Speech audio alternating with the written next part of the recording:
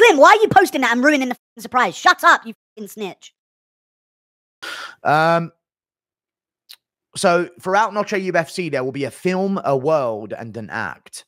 The film consists of 6 short films, roughly 90 seconds long each, which will serve as interstitials between the fights. Those films will then transition into different worlds and environments that take up the entire LED screen that then the fights sit within. How much do you want to bet that during the short films, we will be watching adverts?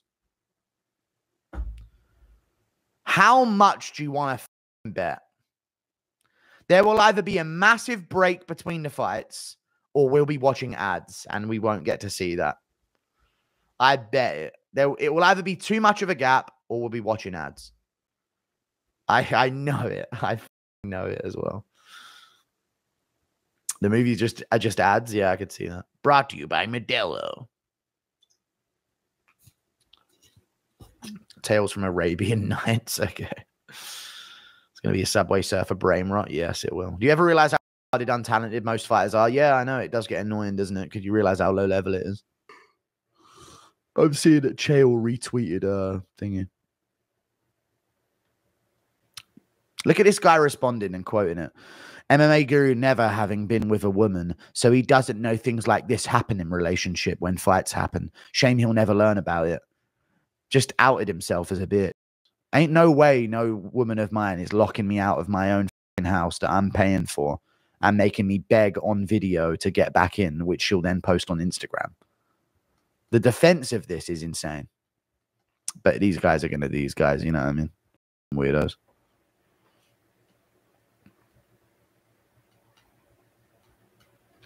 Chael retweeted it and asked what the f is going on. I know. I saw that. I just went to see it now. Someone mentioned it in chat. Impression of Raul Rosa's speech after winning the Sphere. At the end of the day, I just want to get, I cannot buy my mom a car and pay up her house.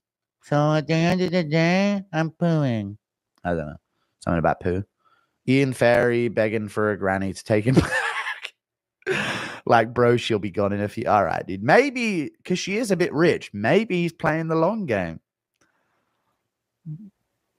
Maybe she let slip that maybe he's seen some medical records and he's thinking maybe there's like 5 years to ride out before he gets all her money. And who knows, actually? Maybe Ian Garry's just at 32, he's going to be a made man. You never know. You really never know.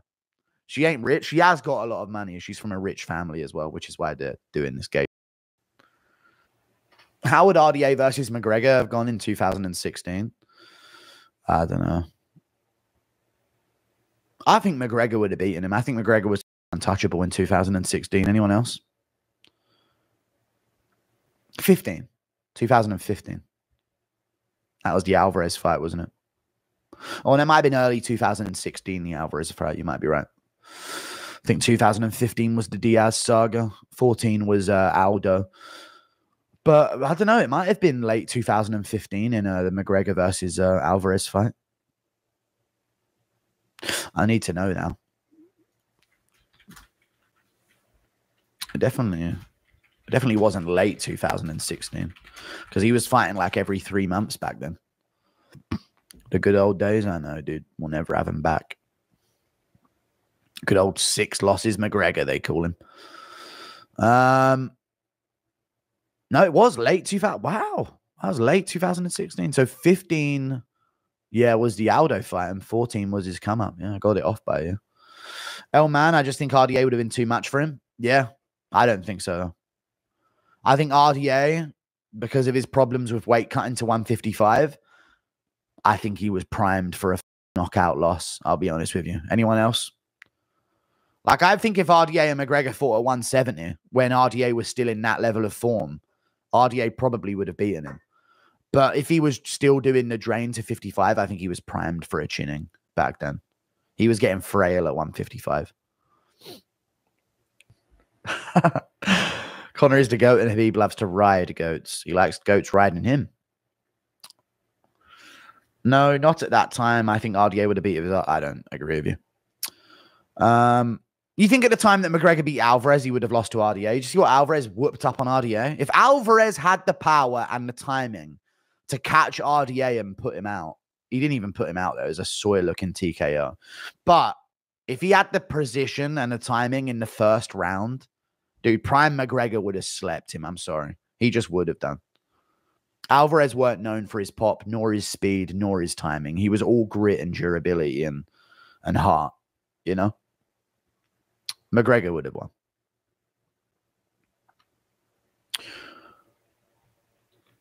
Does Ortega weather the first round storm against Lopez and get a decision or late sub win? It's a 3-rounder, so I am going to go with Lopez. If it was a 5-rounder, I could see an argument for Ortega if you think he has survivability. I just think Lopez is going to be too dangerous on the feet, and, you know, I don't see it.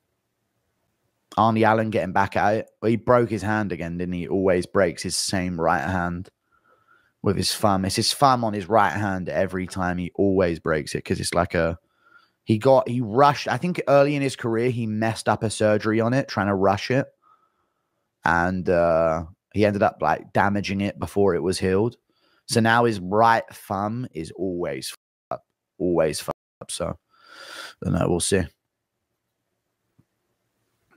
I heard him talk about it in an interview ages ago. I think when he fought like Nick Lentz, I think he said it after that one, if you're interested. Don't know which interview, but it was around that time, I think, because he broke it then as well. Prime Conor shot, picking, landing was God tier. It really was, dude. No one really had that in their game. I've got the earphone in again. I keep wondering, like, what is tickling my ear all this time? Why do that? O'Day Osborne title run starts next weekend. If it does, yeah. That'll be such a smack in the face to everything I've been saying. Unironically, though, chat, have I not done him a favor? Because I feel like everyone knows he's on the card now. And they're going to be like watching and then maybe make a Guru reference. Who knows? Did you watch Rogan? He always has terrible stand-up. Yeah, awful stand-up comedy. Oh, unbelievable. It's almost bizarre. People forget, man.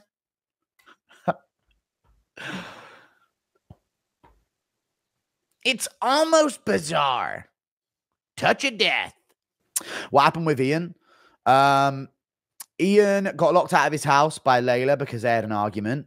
He then went to get flowers and gifts, and he came back to the window where she's looking down at him. She won't let him in the house. She's recording this, shows up with flowers and gifts, and she makes him do like a sing and a dance.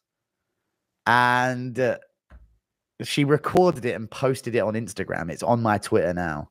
You can it's so weird, his face smiling up at her like, come on, I know you're happy now, let me in.